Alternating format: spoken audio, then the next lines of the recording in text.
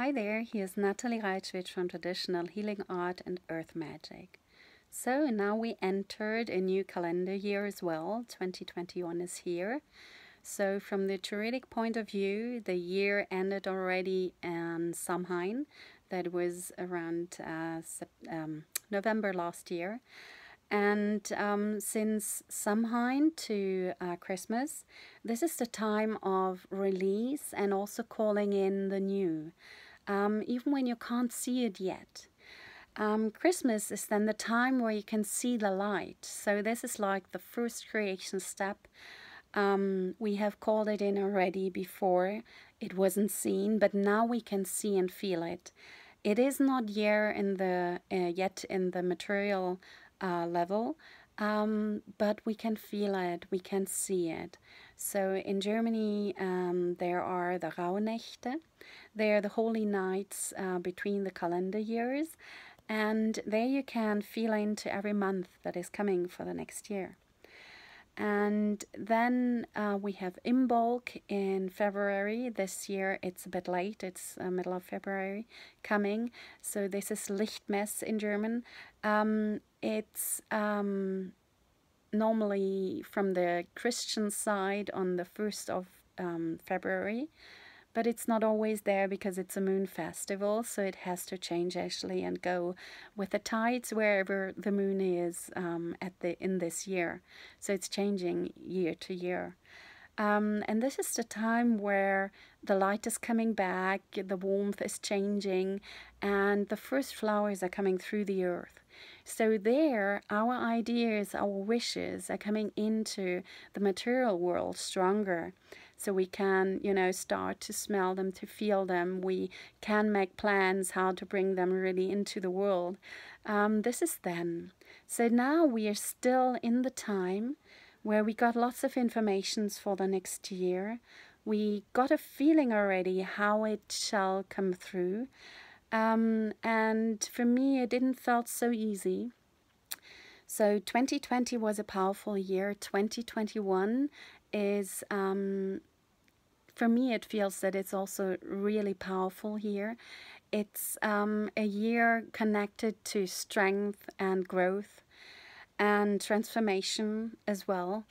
It's a year that can be quite challenging, and it's a year that will perhaps bring you onto your boundaries as well. So we will see exactly what will come.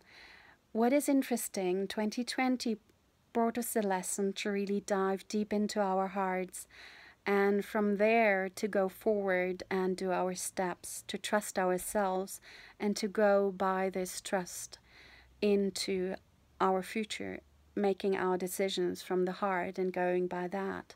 So this is staying. This is what we have, how we have to live now. So 2021 is a year where we really change how we live. And for that, we felt it already in the last year. Lots of systems are breaking down. The school system is not working anymore and so on. So we have to change a lot of stuff.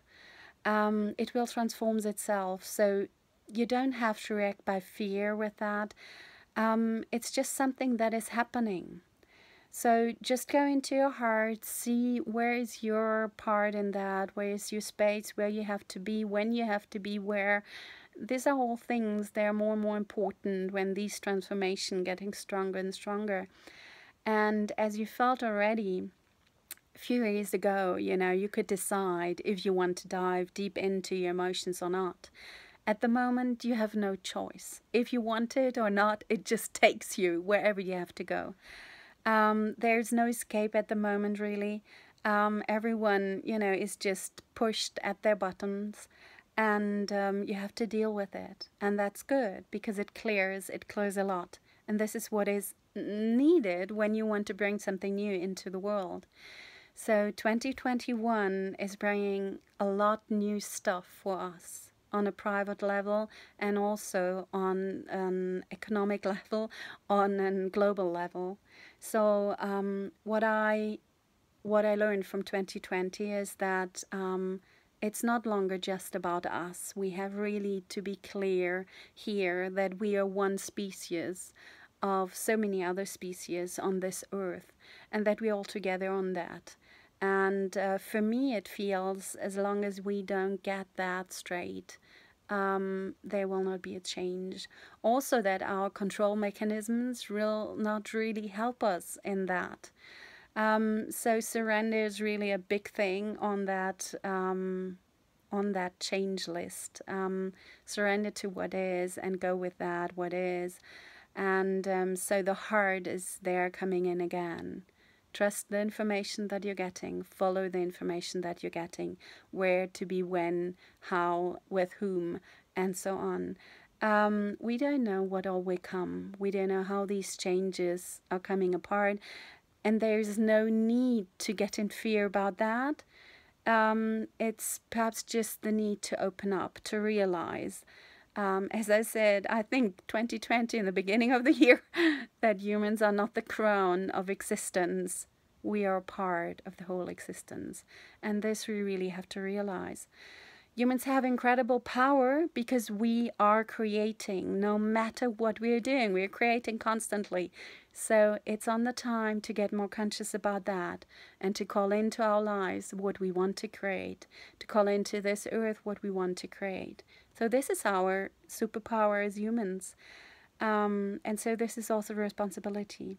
So this week now is really about that. Getting clear what you want in your life. I mean, you have been cleared already, I think, last year. But still, when there's drama coming up, when there is, your nerds, your habits, your addictions, whatever it is, see clear. Look yourself in your eyes. See if you want to stay with that or if you want to make another decision. This is the time where shifts can happen very easily.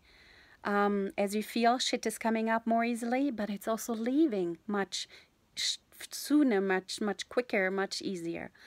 And so this is your time this week to get clear from which room you want to act on. So get clear, which are the energies that you're calling in this year? What is the power that you want to act from? Is it your nerds? Is it your addictions? Or is it what you want to call into your life? Connect to that. It's that easy. So when you feel that you're ruled by your nerds or addiction, just close the book. Close this book. Open the book with your strength words. Find the words that you want to call in for this year and then connect to them. Because it's an energy that you tap in. And by doing though, you are calling it forth into your life. Okay, this is very important for you, so get clear on these things. When you feel that you have to go somewhere through your heart, follow it. When you feel that you did something wrong, don't make a big fuss out of it. Just let it go and make a new decision and go step by step in the new direction. It's okay. It's all fully okay. No drama, no beating up yourself any longer for stuff that is, perhaps anyway not happening. It's not so much about our control. This is what I got from 2020. It's not so much about our control, more surrendering. So we are still in the time of Rowan. And Rowan is the plant, I will do an extra video on it, but it's the plant of protection. So it helps you to get your plate, your room free of that does not longer serve you. It is helping you to get your energy clear, and the same is doing the frankincense at the moment. You can use it to help you to get out of toxic and negative energies and to really connect you to your source and to the earth and to get your room clear. This is what frankincense is doing in the churches as well. It's clearing space. So clear space, get your focus clear for this year. do whatever you need for that, you know, write in your journal or do a vision board, or, you know, write the words they're important for this year big on paper and pin it somewhere where you can see it so that you can always connect to it. This is very powerful. And just let us do some magic in this year. We all feel it, that there are changes to happen, you know, happening, no matter what we're doing, no matter how we're acting. So get smooth with that and really connect to your strength, to your heart, and to your hope, to your forces, to your miracles. Okay.